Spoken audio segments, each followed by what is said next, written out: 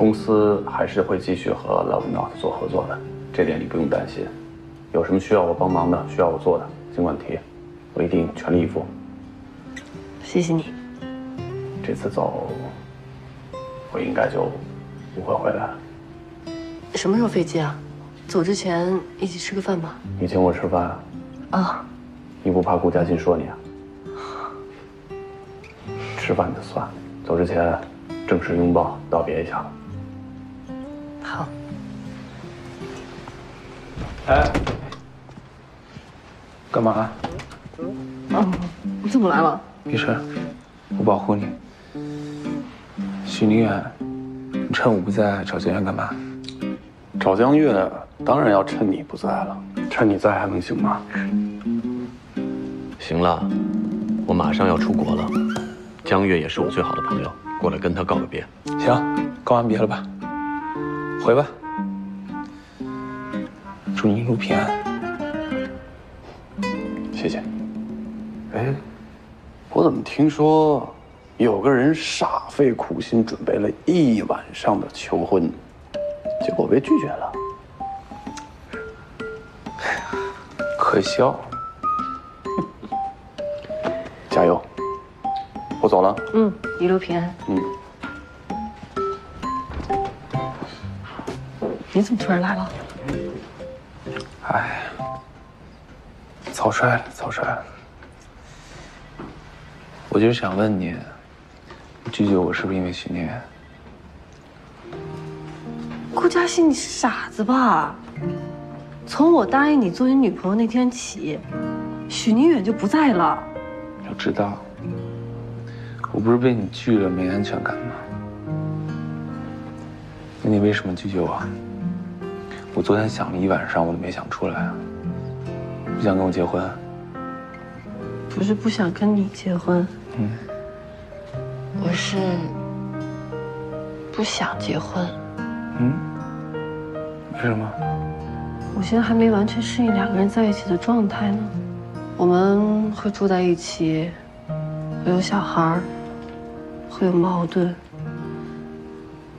我还是适应不了。行也是。哎，嘛呢？算了，哎呀，行了，那个快回去吧啊！哎，有什么事儿等我晚上回去再说啊！哎呀，快点儿！我想你。可我知道，晚上回去说。拜拜。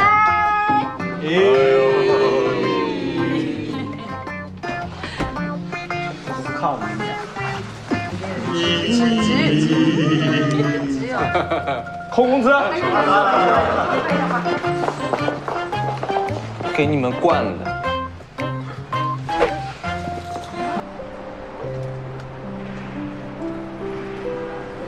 郑多喜，说我该怎么办呢？你说你跟小姨妈谈个恋爱，怎么性别都对调了呢？他就像个不解风情的直男，你像个患得患失的小女孩。我跟齐衡每天相隔10万8千里，也没像你这么矫情的。你不明白，你试想下啊，你精心为齐衡策划一场婚礼，他2话不说就给你拒绝了，你绝对不会比我现在更淡定。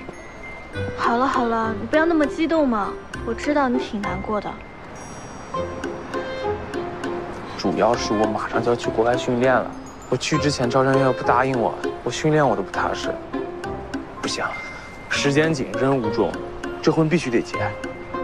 哎，不然我们找晶晶姐，看她有什么办法。靠谱。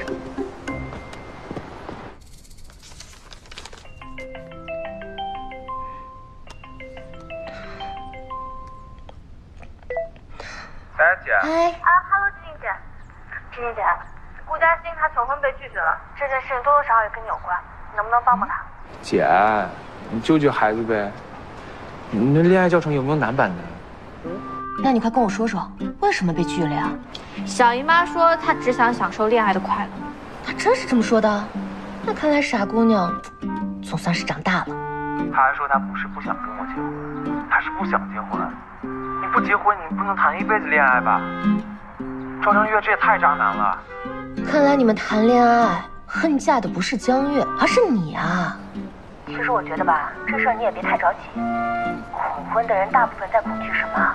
很多时候是害怕亲密关系会让人失去自我的边界，你需要把自己的生活和另一个人融合在一起。姐，我具体该怎么做？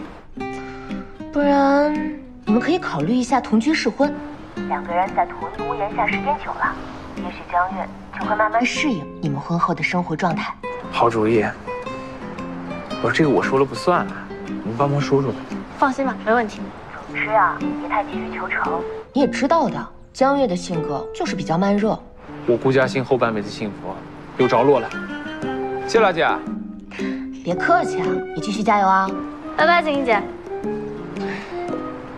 行，我回去准备了啊，帮忙说说啊。嗯。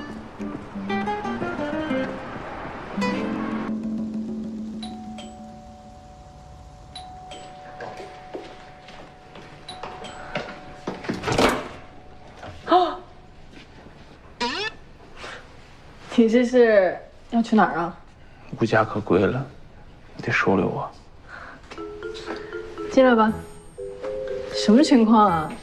啊，那个，你别提了，房东收房结婚了，说不给我续租了，跟我说，这不是钱能解决的事儿。那进屋收拾收拾吧。好，你收拾啊。好。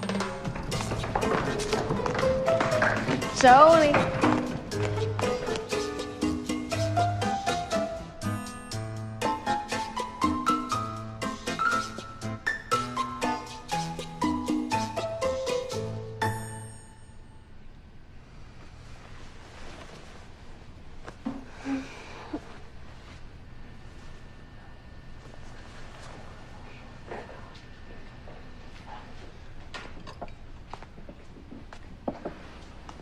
你醒了？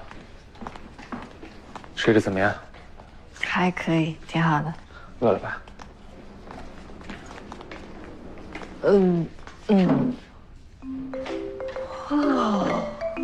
走。别疯了睡。啊。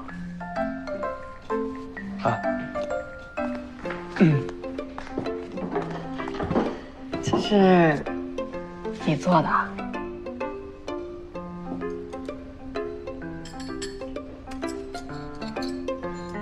还有造型儿。